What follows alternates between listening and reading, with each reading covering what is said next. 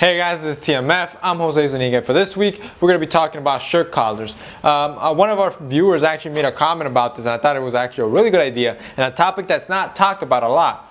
There's actually a wide variety of shirt collars, and I mean, there's actually some really weird ones. There's like a Batman shaped one. Believe it or not, they're all out there. All right, but we're going to talk about like I got the four main shirt collars. These are the shirt collars that they always look good. They're the ones mostly used, and I'm going to teach you how to use them and the basic rules of them.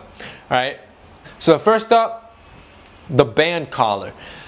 This is probably one of the least ones you see, but it's actually one that I really do like, especially in a casual setting. I'm not too fond of them and with suits and stuff, but as you can see in a linen, it's a very good casual shirt, and it actually would go great with my why men shouldn't wear t-shirts video, where I was actually giving you guys other options. This shirt is so light and so breathable, it feels like you actually are wearing a t-shirt, and band collars are great for that. They're not too formal, but they do have that button up and down feature, so they give it a little bit more formality, so it's not so casual that it looks like a t-shirt. Next up, we have the club collar. The club collar, also one of my favorite, because again, it's not widely used. It's actually something that's not used by a lot of people, but it is something, that it's a classic staple. I like this club collar because it's a contrasting club collar, and it really gives that business image. As you can see, obviously it's a French cuff, so it is a business type shirt. You really can't dress that down.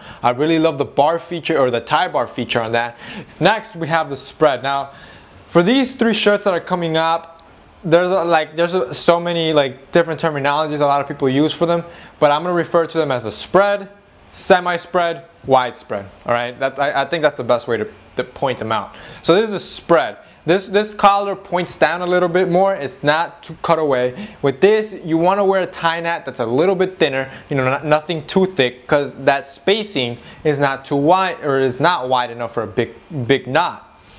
Again, beautiful shirt. Then we have the semi-spread. Semi-spread is the one that's mostly used. This is the one you see in most Nordstrom shirts and most H&M shirts. Almost everyone uses the semi-spread. And why?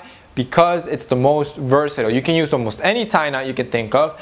It suits almost every face shape. So this spread actually suits a lot of people, and that's why it's the most one you see often. And finally, we have the wide spread. This is my favorite type of collar, and the one that I use a lot, because you can put in some big ties in here. Now, a lot of people like to match this one with the full Windsor knot. I, however, just do a double four in hand. I love that knot. That's the one I use. For this spread, since it's so wide and the gaping and the neck is pretty big in that spread, you're going to want a bigger tie knot. Alright, so as you saw, I mean, the shirts, those are basically the main collars you will run into. Like I said, if you want to avoid any trouble, or you don't know if it's going to suit your face, always go for the semi-spread. Right? It's versatile, suits everyone. You can't go wrong with the semi-spread. Right? All these shirts, if you guys like them, they're actually from a company called Gagliardi. I'll have the link below. I have all those shirts linked below, so you guys can just click them and buy them. The company is great. The fit of them is amazing, considering they're off the rack. The tapering is really good. I like it. It has darts in the back, so it fits really good through the midsection.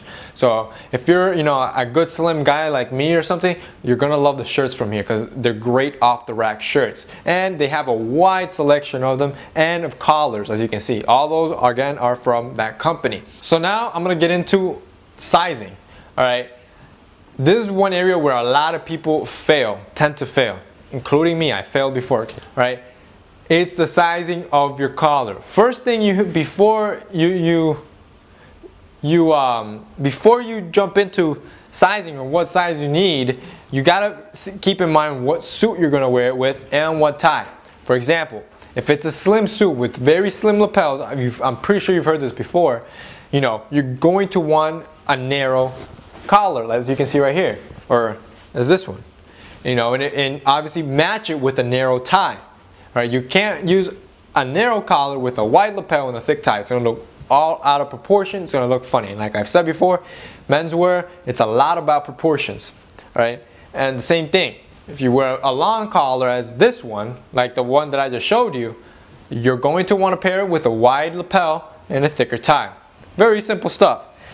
But however, I'm going to warn you against small collars, as you can see right here. I made that huge mistake and I regret it. You know, this is an H&M shirt. I don't even use the shirt. I hate H&M. You know, their quality just sucks.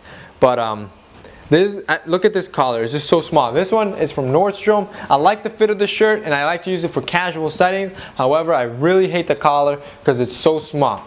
The problem with the collar is you have to make sure it suits you. Right, like almost everything else in menswear.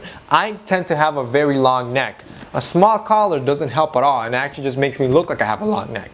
A longer collar covers most of my neck and helps me look better proportionally.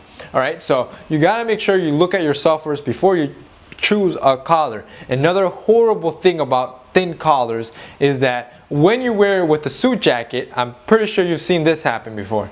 You know, that is the most annoying thing. I hate when that happens. I mean, you can fix it with magnetic stays, but it still just looks weird. If you can get a strong, tall collar like the ones I showed you, especially this one, you know, it'll keep tucked into the blazer, you know, something like this. It'll always stay tucked in because those collars are so long. It stays nicely tucked, all right? So I would really advise against narrow collars. All right, after that is the spreads. When you're choosing your tie knot, you got to keep in mind spreads. I talked a little bit about it when I was showing you the shirts. You got to keep in mind spreads, all right? So for the semi-spread, you're going to want a medium-sized tie knot. For the spread, which is the smallest spread, and there's not much room in there, you're not going to want to put in a full Windsor where half the Windsor is tucked in under the collar. That just looks weird. You're going to want something, you know, narrow, like just a four-in-hand, not even a double four-in-hand, all right? Or when you go with the wide spread, then is when you put in, you know, that wide full Windsor tie knot or the double four-in-hand, right? So you got to keep in mind those type of proportions as well. So I mean, that's it for this week, guys, on collars. Collars is, you know, something a lot of men tend to overlook, but it's something very important in shirts if you want to be able to buy that perfect shirt. You know, you want to keep in mind collars, make sure you get your proportions right, and if all else fails, always go with the semi-spread. Again, if you like all these shirts, the link to Gagliardi will be down below so you can shop any of these shirts. And thanks to the guys over at Gagliardi for sponsoring this video and making this happen. Thank you guys for watching. Remember to like, share, and subscribe. Thank you.